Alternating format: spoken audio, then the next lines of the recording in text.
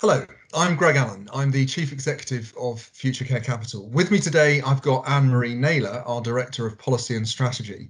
And I really want to talk to Annemarie because Annemarie brings some really solid knowledge and expertise around health and care data. And that's a topic that is very pertinent at this current time. Now, in terms of Future Care Capital, just a little brief introduction to what we do. Our interest is in the future of health and care, and we see our role as bringing together policymakers and practitioners to raise the debate and help shape the conversation and shape health and care policy in the future. And we're all about informing, connecting, and transforming.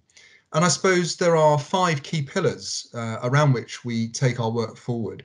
And those are around the areas of data, technology, innovation, and investment, and then how you scale all of those.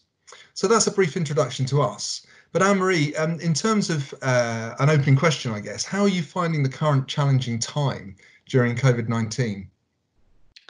I think from a personal perspective, I'm quite fortunate to be set up to work from home ordinarily, so it's not such a big change for me. And as I don't have small people running around my home office, it's probably easier for me than it is for many other people.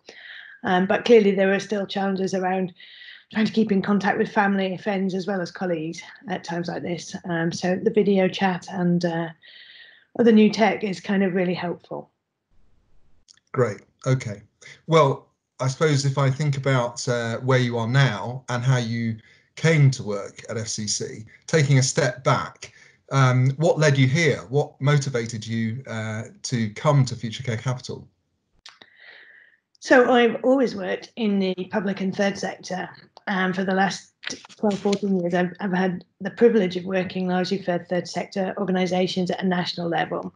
Health and social care isn't an agenda that I've ever really looked at in depth before, but I was really attracted to the extent that the charity takes its focus around technology and the new and emergent environment that I think will transform health and social care policy and practice.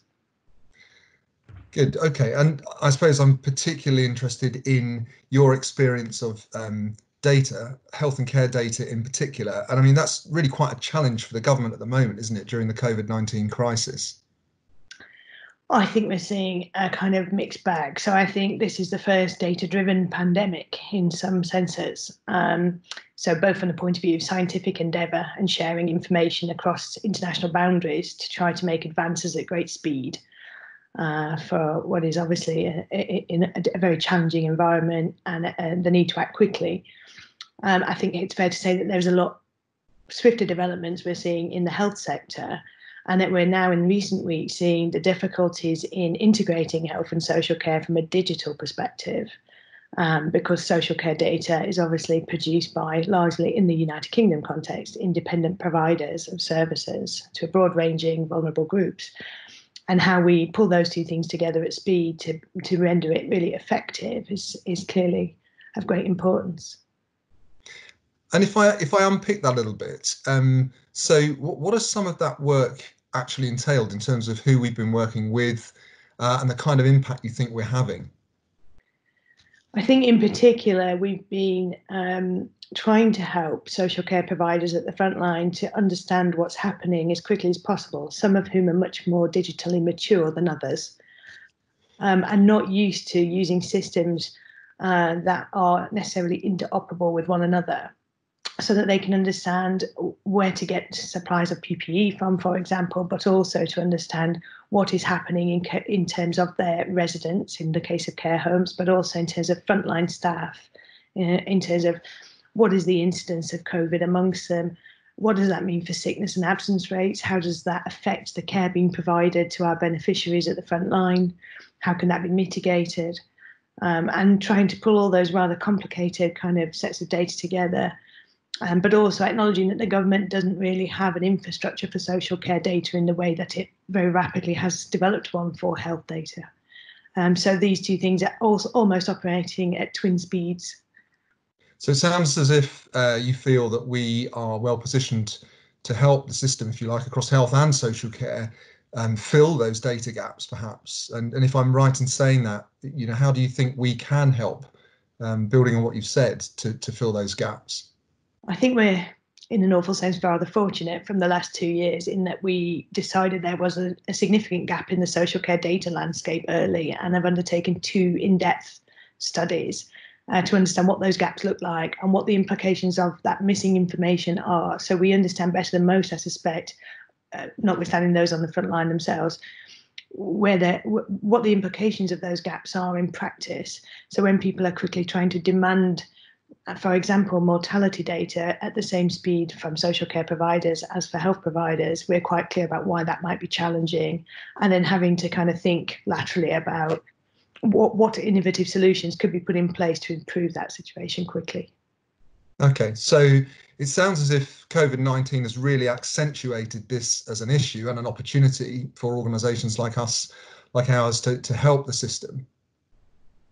Well, absolutely, albeit from awful circumstances. I think I personally feel very privileged that the organisation is in a position to offer and extend the hand of support at this time to people that need it, but also to continue to question things around health data that we've been looking at for some time, particularly in relation to national government endeavours to try and do very innovative things at speed, ranging from the development of symptom trackers online, the contact tracing apps, and potentially immunity certificates, and trying to think through all the ethical issues, but also think about the commercial and innovation implications of those kind of endeavours that are necessarily being adopted and adapted at speed.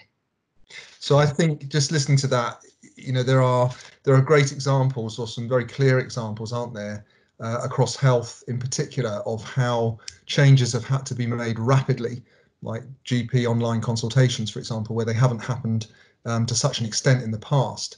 And it sounds like COVID-19 will really have an impact as well in terms of what you're describing around the data agenda, and the understanding of the implications, ethical and other, but also the need for data and the use of data to be put to best effect. I think there's always opportunity in a crisis, however dreadful, and typically we would find medicine and medical advances during an all-out war situation. And whilst this might be an invisible enemy rather than one we can see, clearly it is galvanising people to act very quickly and to adopt new ways of working.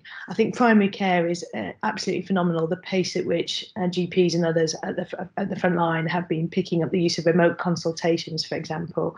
But it's also happening amongst consultants in hospitals that are trying to minimise the kind of travel and exposure of immunocompromised people to the virus itself in different settings. So yeah, I think there is implications for data, but I also think there's implications for technology. And I think, it's impossible to put a figure on it, but I would say that what might have been achieved in 5 years has probably going to be achieved in 6 months. Sure.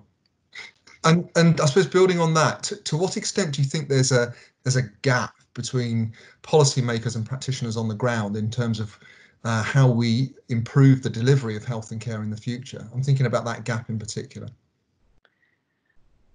I think there are a number of gaps. I think the first gap is first and foremost with people in receipt of care on the front line, since so many are digitally excluded or lack digital skills to engage with the brave new world that is emerging, both not just in relation to health and care, but through the lockdown and beyond, in relation to social distancing and the way that we work differently and the way that we maintain contact with people so that we don't end up socially isolated.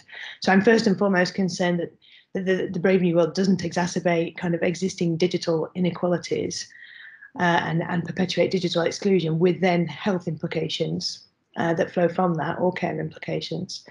I think then we've got different front lines. So the gap between a frontline worker in social care providing domiciliary care is bound to be different from that of a digitally savvy, already innovative consultant in a particular health discipline working in a hospital leading a kind of research studies. So I think it's a nuanced picture. But there is also a gap in Whitehall and in local government in some parts of the country where they are more or less digitally mature, savvy, and trying to grapple with very complicated, large system changes and systemic tools. Okay. I find that very interesting. I mean, I'm just thinking about the way we engage with policymakers and practitioners, and continue to do that. But I'm also thinking about our focus on communities and communities themselves and how they embrace the future of health and care, particularly in terms of how they play a part in health and care innovation. If you sort of shift your focus there to communities, what's your view around the opportunities that communities have in this context? So I think we're seeing, I mean, there are obviously different views as to how positive and enthusiastic we should be about the great new wave of civic mindedness and civic spirit and activity. But it's quite clear in some respects that some national initiatives to try to use technology to galvanise communities have been rather less successful, it seems to me, than ones that have been very quickly organised by third sector organisations and local government in conjunction with communities who have spontaneously self-organised using new technology tools. So I think there's a sense that people have realised because of the nature of the particular crisis, that we are collectively responsible for stewarding our health and well-being. My health is your health in the context of this virus.